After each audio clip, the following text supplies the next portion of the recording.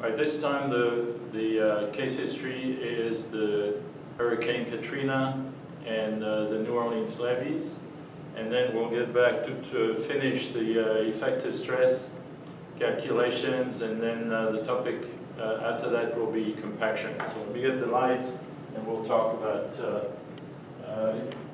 Katrina. So Katrina, we're going to New Orleans. You see New Orleans right here, the Mississippi River, and then Lake Pontchartrain here. So on 29 August 2005, Hurricane Katrina hit the coast of the Gulf of Mexico, you know, these are huge wind and rain masses. If you look at some of the numbers, the hurricane is about 250 miles in diameter, so that's Houston, Dallas, basically. The travel speed is relatively slow, 25 miles per hour, but remember that you cannot run that fast, so you cannot outrun a hurricane, and that's why it's better to evacuate before. The time on the levee is about 10 hours, 250 divided by 25, that gives you 10 hours. And the number of wave cycles is around 6,000. So if you have waves that are overtopping a levee, you're talking about 6,000 or so. The wind has very high speed, approaching 200 miles an hour, and because of the friction between the wind and the water, the wind is actually pushing the water, and that creates a storm surge. So if the wind is blowing, New Orleans would be here somewhere, the coast, and the hurricane is coming from the Gulf of Mexico, the wind is pushing the water, you have a storm surge that develops, and this storm surge is going to attack the coast. So you see here the Mississippi River goes through New Orleans and keeps going in the Gulf of Mexico. You have Lake Boyne right here, Lake Pontchartrain here, and the hurricane is coming in this way. Anticipated storm surges are 3 meters on Lake Pontchartrain, 4.6 meters on Lake Boyne, and then at Bay St. Louis approaching 8.5 meters, which is huge.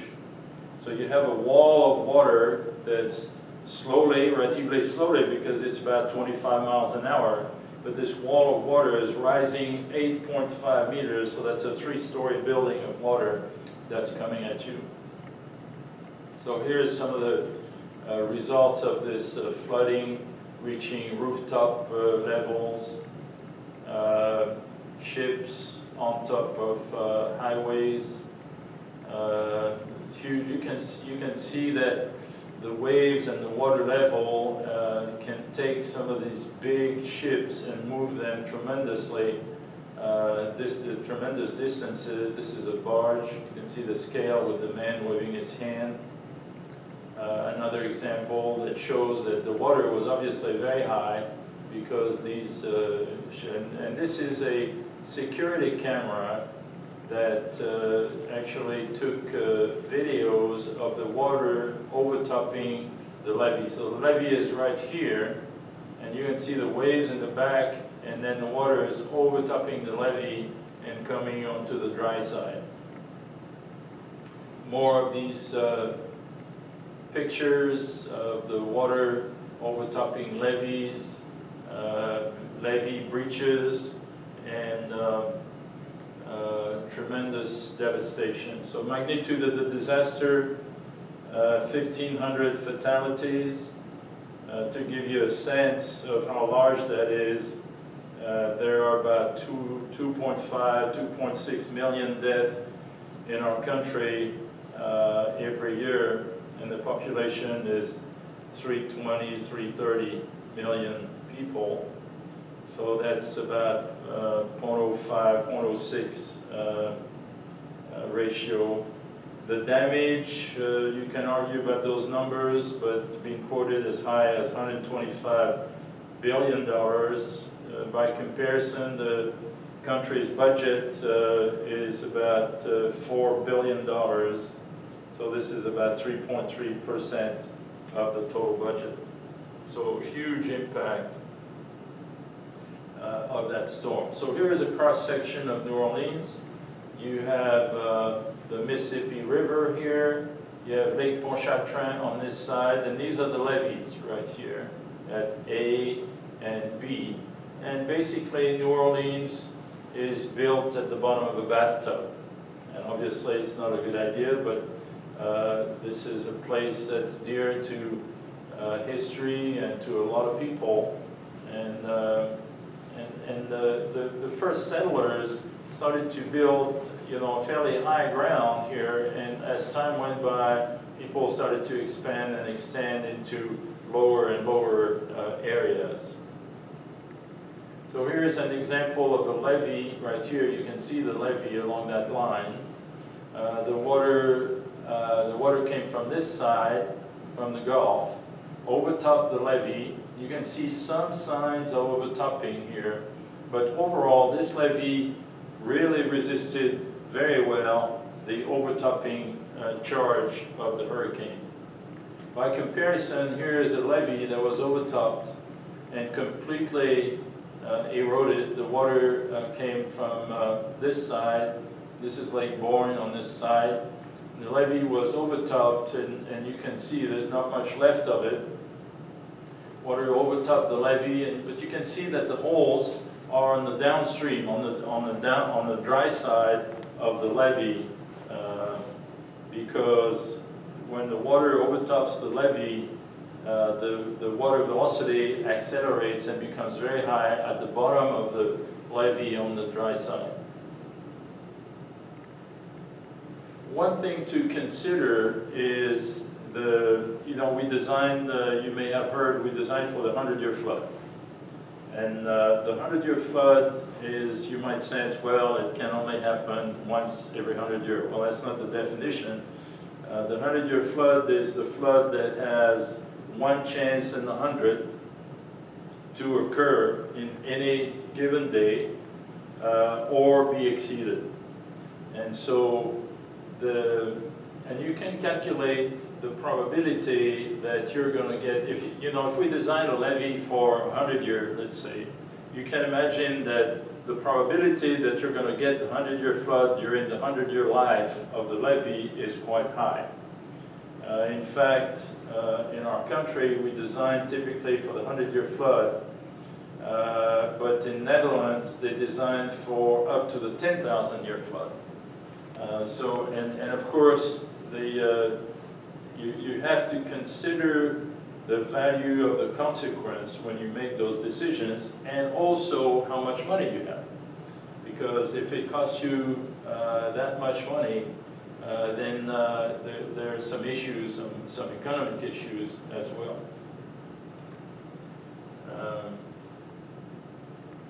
So here's a plan view of New Orleans. And the levees are dividing the area into polders, into regions. And you can see here, there's one levee, here's another polder, here's another polder, and so on. We went to the levee, right after the disaster, we went on the levees and we collected samples where you see those boxes. And we came back to the lab at Texas A&M University where we have a machine. The samples were in tubes like this. You remember how we take sample tubes. And the sample is in gray, and we're pushing the sample out of the tube, and water is flowing over it. You see the conduit where the water is flowing here. The tube is right here. You're pushing the soil with a piston out of the tube only as fast as it is eroded by the water flowing over it here, so that this surface remains at this level. And from this, measurements, we measure the velocity and the rate at which we push the piston, which is the erosion rate. So for each velocity, we have an erosion rate. And that gives us the coordinates on one plot like this. This is the erosion rate. In this case, we have shear stress instead of velocity. But point by point, we can describe this curve that we call the erosion function. So we created these erosion functions for all these samples that we collected in the New Orleans levees. And you can see the first thing, so this is the erosion rate versus velocity. And these are different samples from the different levees that I mentioned earlier. The first thing that strikes you is that it's all over the place. And so that means that those levees are made from materials that vary from very high erodibility, in this case, all the way to low erodibility. And if you then go, you know, we had the camera shot that I showed you, the security camera. We knew, for example, that in this case the levee had been overtopped, or we had other evidence like ships being on top of the levee or on top of the highway. So we knew which levees had been overtopped and which had not. And from those that were overtopped, we knew which ones had resisted and which one had failed. And you can see here that all those levees resisted the hurricane and did not breach. But all those levees actually breached. So the solid circles, levee breaches, empty squares, and so on. So that allowed us to prepare, as a result of this post-disaster investigation, to create a chart, if you wish, that would allow the engineer to go on this chart, erosion rate versus velocity, make some measurements on the soil that is being or likely to be eroded in the future, and then decide if the material is going to sustain or resist the hurricane. Now there's two red lines here. This red line says that there will be a failure in 2 days. This red line here shows that there would be failure in 2 hours. And the 2 hours is associated with a hurricane, whereas the 2 days would be associated with a flood in the river. The good news about the hurricane, if there can be good news, is that it doesn't last long, whereas a flood in the river lasts a lot longer. So that allowed us to do this. And of course, the Corps of Engineers, and with the money that the taxpayers gave them, built a number of new defenses. And you see here a storm surge barrier with the gates here. So New Orleans is on this side. The storm surge barrier that's been built since the disaster to protect New Orleans and increase the level of protection that's afforded to the inhabitants of the, and of course that costs billions of dollars. All right, so that's the end of the case history.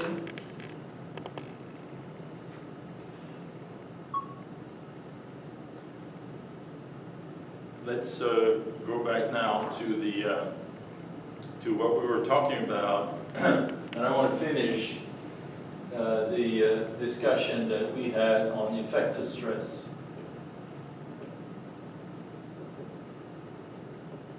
And you remember that effective stress, we wrote the equation sigma prime equals sigma minus alpha UW for the normal stress, and that for the shear stress, we had tau prime equal to the effective shear stress is equal to the total shear stress, but the normal effective stress is the total normal stress minus alpha, the area ratio, times UW. And we had practiced a few things. I want to do problem 10.16. So let's do problem 10.16 on page 277.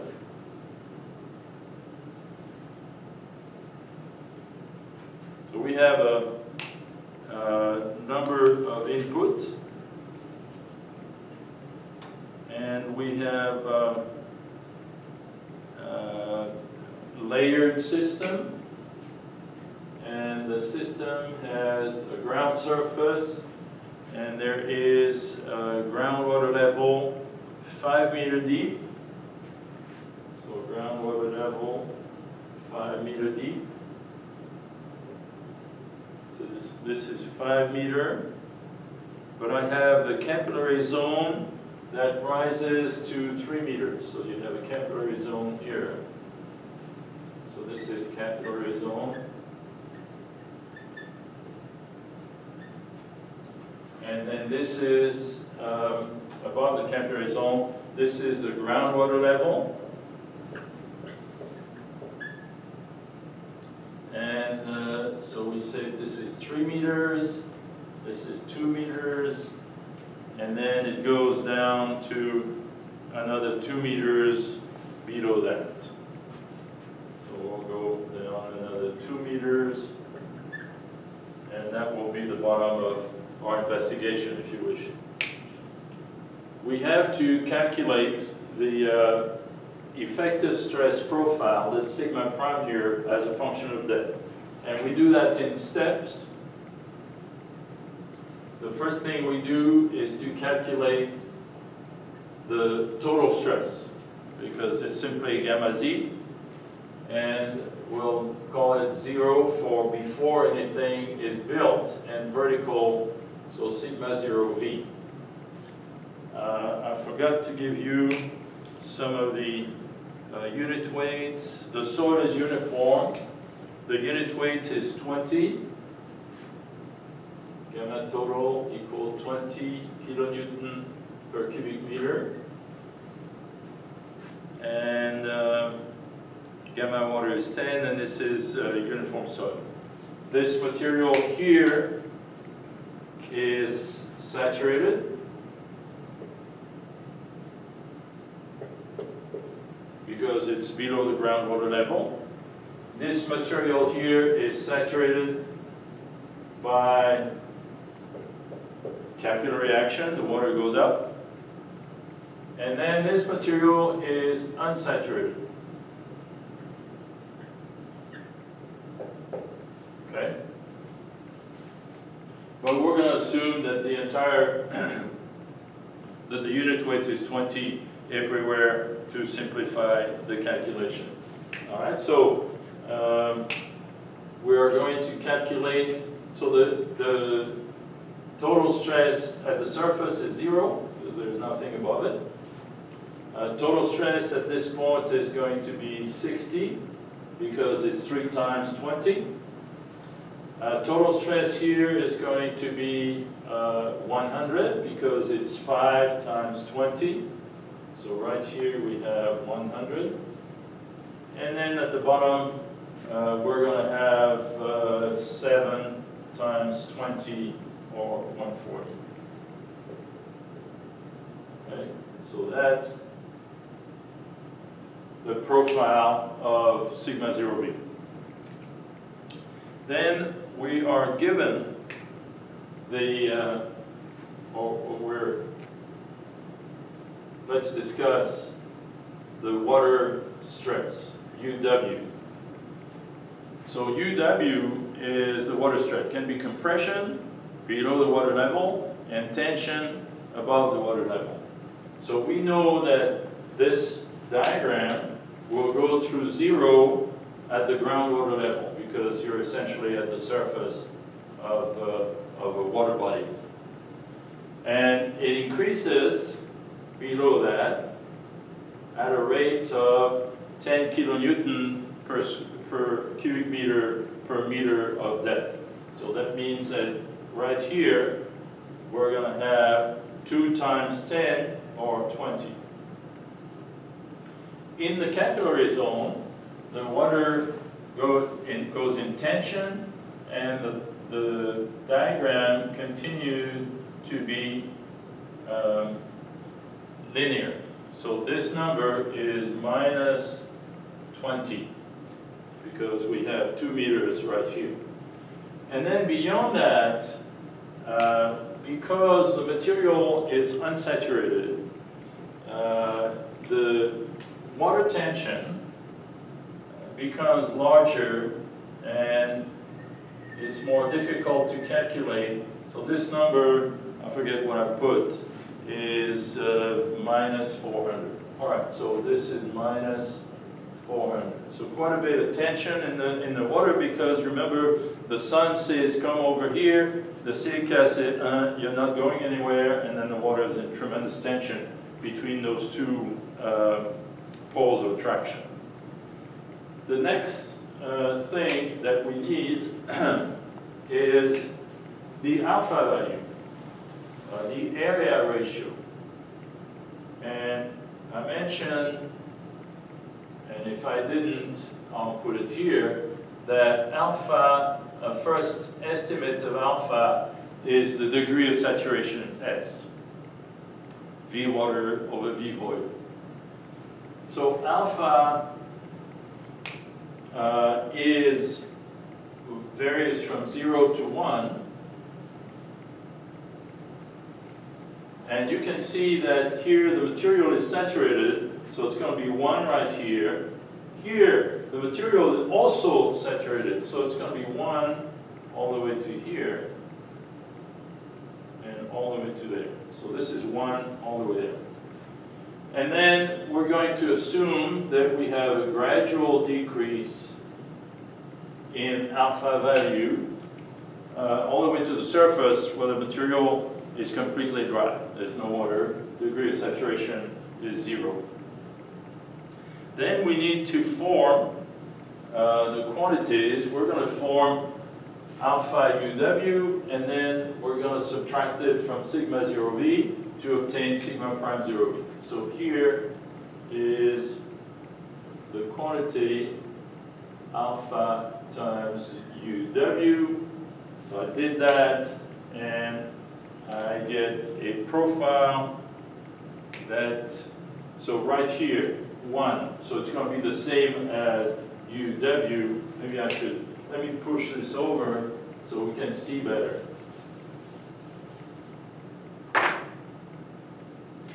So I'll push, because I need to have some room to put something negative.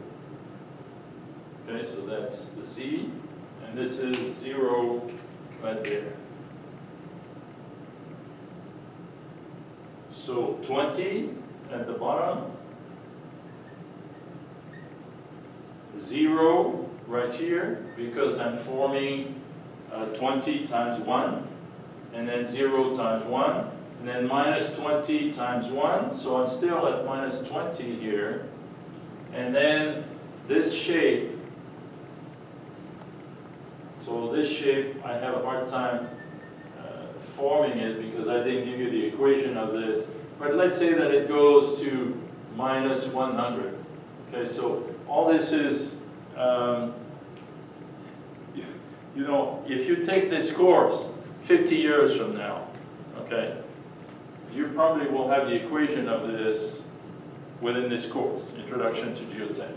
But right now, we don't have enough knowledge, and it's beyond the scope of this course to be able to talk about this particular variation here. So then we're ready, by difference, to create the effective stress, sigma prime 0V.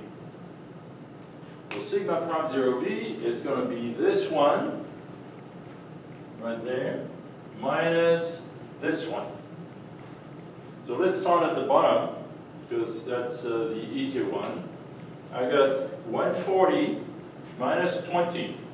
So here I'm at 120. And then I've got another point here, 100 minus 0. So here I'm at 100. Let's do the top of the capillary zone, 60. And then I didn't write with this one, this was minus 20 here. So I've got 60 minus 20. Sigma minus alpha UW. Alpha UW is negative. So now the water stress is increasing the effective stress, which represents what's happening. It's a measure of what's happening between the grains. So where was I? 60 minus 20, I'm at 80. Okay?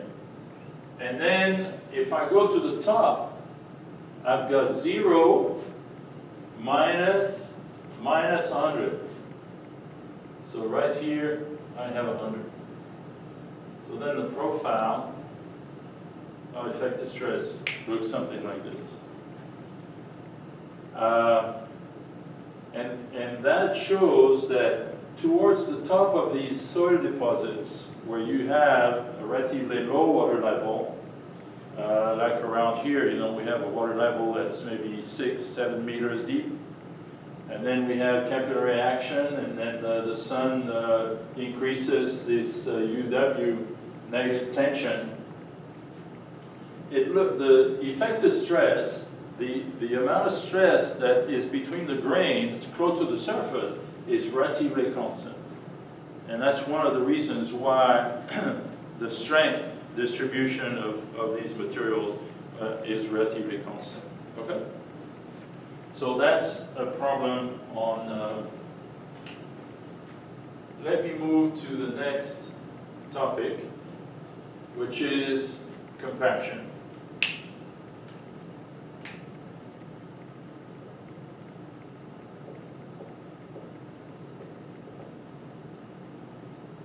So very likely to get a problem like this in the midterm. So when the soil is not strong enough to be able to resist the loading from the foundation or from the building, we have several choices. One of them is to compact the material, to densify it, to strengthen it. Another one is to mix additives like cement or lime to strengthen them. Another one is to go deeper with the foundation. I mean, there's a number of techniques to try to improve the situation. Compaction is one of them. And you can compact the material by rollers. So this is typical of when you build a pavement. So you might have a roller like this, and there's a big drum that's rolling over the material to compact it. So this is the material that you're trying to compact here. You have another type of compaction which consists of taking a big rig and to drop a weight. So you have a weight here that free falls and makes a crater. This is called dynamic compaction.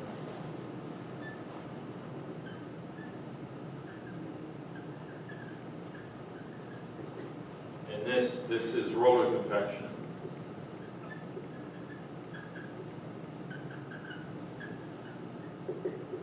And in a roller compaction, typically we induce some vibration. So the roller is not just heavy with a big weight, but it also has an eccentric mass, so that the roller is heavy and compresses the soil, but also it shakes it down. So there is a vibration, vibrating roller compaction. So these are some of the main compacting devices. In this case, sometimes you will see some rollers that are not circular. This is called uneven compaction. So the roller could have this shape, triangular shape, and it's rotating, and so it goes boom, boom again. And that way you have a larger impact, and you can compact deeper layers but it's not as continuous. So there are the different techniques. There's also something called intelligent compaction, where the machine is actually recording a signal on the drum to get the acceleration and back calculate the stiffness of the material on top of which it's rolling. So, number of issues. But in all cases, let me erase this. In all cases, you go through steps that are common, and these steps include laboratory testing of the material to be compacted. So we'll write this. 1, laboratory test. And you're doing some of those tests in the lab. 2, you write specifications based on the results of these lab tests. 3, you check compaction in the field to make sure that you have obtained the numbers, the quantities that you wanted to obtain. So we're going to talk about mostly about the lab test that you're going to be doing, and the lab test is named after a fellow by the name of Proctor.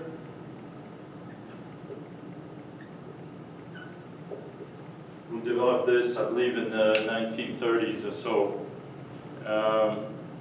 The Proctor test, you have it on table 9.4.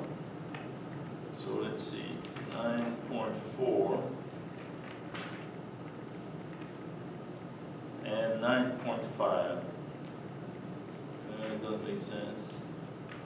Page 182. Oh yeah, here it is. So 9.4, page 182. Proctor test. What's called the standard Proctor standard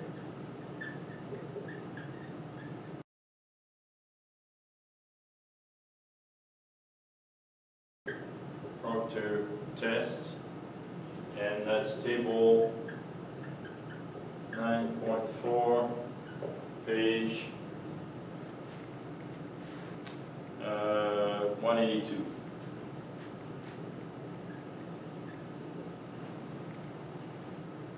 And so you can see the dimensions of the mold. So you have a Proctor mold that's about this size, 4 to 6 inches in diameter. And you put one layer of soil and you compact it by dropping a hammer on top of that layer. And when that layer is compacted into a certain number of blows of this hammer, you put the next layer on top, and then you're impacting that layer by the same number of blows, and then you do a third layer, you impact it with a certain number of blows, and now you have filled this container. And you weigh the container, and you measure the water content that is the target water content that you've decided upon, and then you repeat that test a number of times for different water contents. And you end up with a curve that looks like this. Here we're going to put the dry density, and here we're going to put the water content. And so you do one test, you mix the dry soil with a certain amount of water that you have chosen so you can get the right water content. And then you build the sample, and in the end you get a certain dry density and it's for a certain water content. So you get 1 point on the curve like this. And then you take the sample out of there, you remix, you re-dry the sample, you remix with more water, and you repeat the test, and you get another point that might be here. You do that again with more water, and you see that you might be here for the next test. And then you repeat this, you dry the soil, you mix with some more water, And then you might get a point like this. So point by point, you generate the compaction curve. And maybe another point here.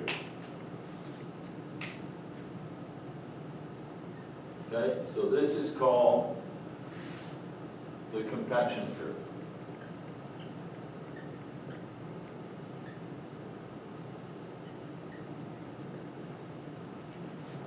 This compaction curve typically has the shape of a bell, and there is a maximum value.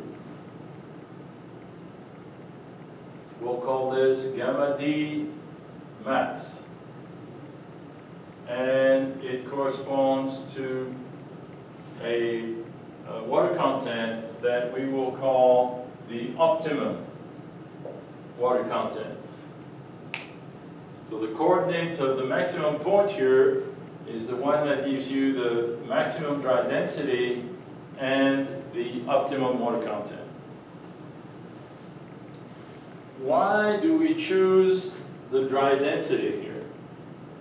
Well, let me give you an example of why we do that. Let's say that you have two soils. So I'm going to do the phase diagram.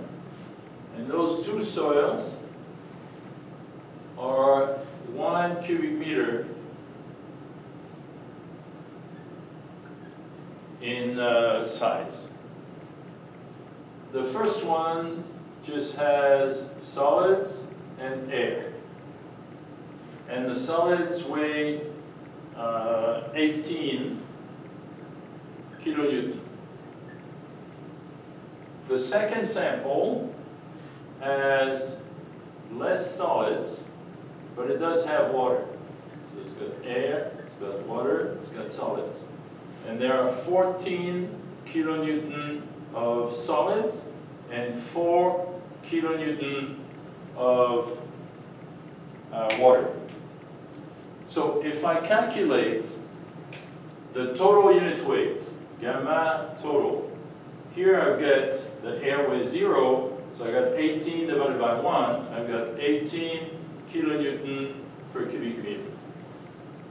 If I calculate the total unit weight here, gamma total has 14 plus 4, again I've got 18 kilonewton per cubic meter.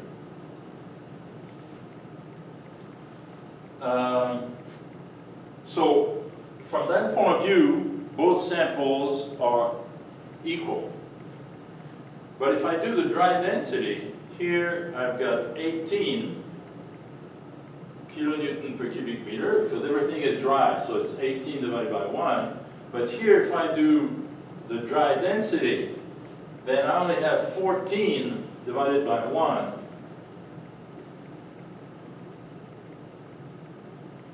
And in the compaction business, what's really important to us is to make sure we have as much solid as we can in a unit volume. So that's why the total unit weight in this case doesn't help much, but you can decide on that basis. You say, oh, I prefer this one than this one. So that's why we use the dry density rather than the total or the I should say dry unit weight. Okay, density is another thing. So dry unit weight, maximum dry unit weight. When you write the specifications, so we talked about number 2 here, specifications. When you write those specifications, then you're going to write for the contract to reach, say, 95% of gamma D max within plus or minus, or give plus or minus 2% of W optimum. So that's typically what you include in the specification. you want the placement and the compaction process here such that this material will be very close to gamma D max, 95%, and at a water content that's within plus or minus 2% of that optimum water content. So you do that in a specification. Now, as I mentioned, Proctor did this work early in the 1900s. And as construction developed, the machines, these things became bigger and bigger and bigger, and the compaction effort increased. So the compaction effort that was described in the standard Proctor test became too small compared to what was happening in the field. So that's when the modified Proctor test was developed. And the quantities associated with this modified Proctor test are in table 9.5.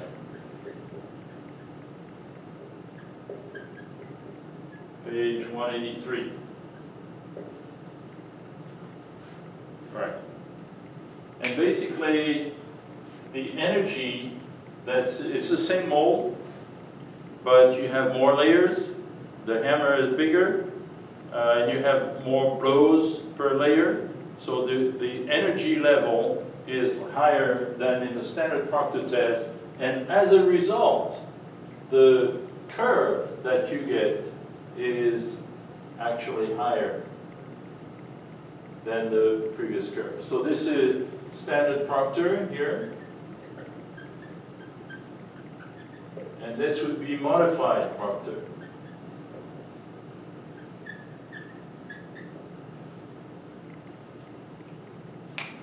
Now, one more thing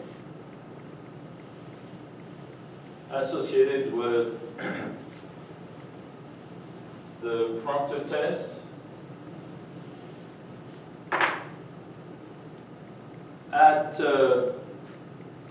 Let's identify point A here. And then we'll identify point B at the top, and then point C on the other side.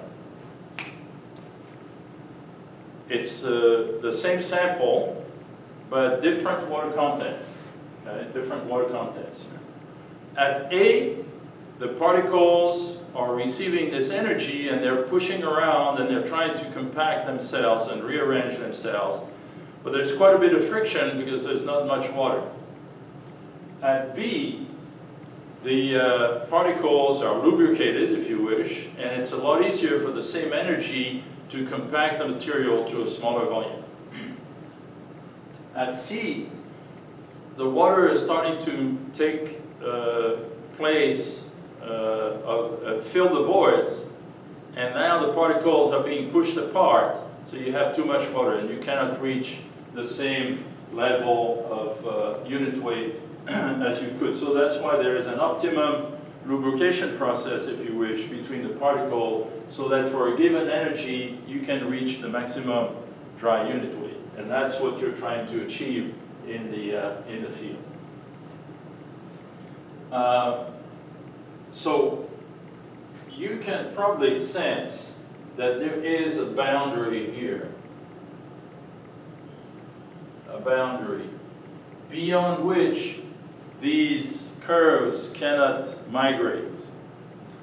And let's find out what that boundary is. And I have it here, and it's on page 182. Okay, so we're going to generate that solution to find the equation here of this red line. So I'm taking a sample that has solids, water, and air. This sample has a weight of solids, WS, a weight, this is 0, and then a weight of water, And then I just need here the total volume. But you would also have volume of voids. Let me put it as well. Just to complete the diagram, I'm going to show volume of air, volume of water, and volume of voids. And here will be volume of solids. I'm going to express gamma D equal weight of solids divided by total volume. So total volume is right here, VT. And then I'm going to express that the weight of solids is the unit weight of solids times the volume of solids. And I'm going to express that the total volume is the volume of solids plus the volume of voids. Furthermore, I'm going to divide top and bottom by Vs. And I'm going to express gamma S as GS gamma W. You know, that's the definition of GS, gamma S over gamma W. And then I divide by Vs top and bottom, so this Vs disappears. And here, divided by Vs, I've got 1 plus V void, whoops, V void over V solids. Okay? Then I'm going to multiply top and bottom by the degree of saturation. S, GS, gamma W, divided by, at the bottom, I multiply by S as well, S plus V void over V solids times Vs, S, which is volume of water over volume of voids.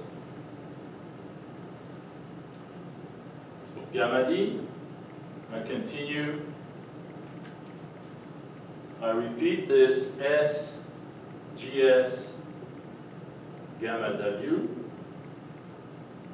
divided by, and here I have S plus. So I'm going to multiply top and bottom by WW, so the V void cancels here. But I'm going to multiply top and bottom, that fraction, by WW and WS. So I'm going to have V water, which is here. And I'm multiplying by weight of water and weight of solids. And so I have to divide by the same quantities to keep the ratio the same. Weight of water, weight of solids, that's what I multiplied here. And then I've got the Vs that's left. So if I write this equal, I've got S, GS, gamma W divided by S plus. This is water content, or one of this, sorry, WS over WW. No, this one is water content, okay? And then WS over VS is gamma S. And so let's see, this is gamma 1 over gamma W. Okay, so I've got gamma S, which is this one. This one is 1 over gamma W. And then this one is water content. And this quantity here is G sub S. So in the end, what I find is that the dry unit weight is equal to S, GS, gamma W over S plus GS times water content. So this is the equation. you see that I've linked the dry density, dry unit weight, to the water content through the degree of saturation and the specific gravity of solids. And that is the equation of, if I choose the value of S, and I'm running a bit over, but if I choose the value of S in that equation over there, I can find, so this might be S equals 0.9, and you have another one that's here, that might be S equals 1. And that way you can see where these boundaries exist so that the compaction curve cannot go beyond this, this type of, this equation over there. All right, so we will see you next time.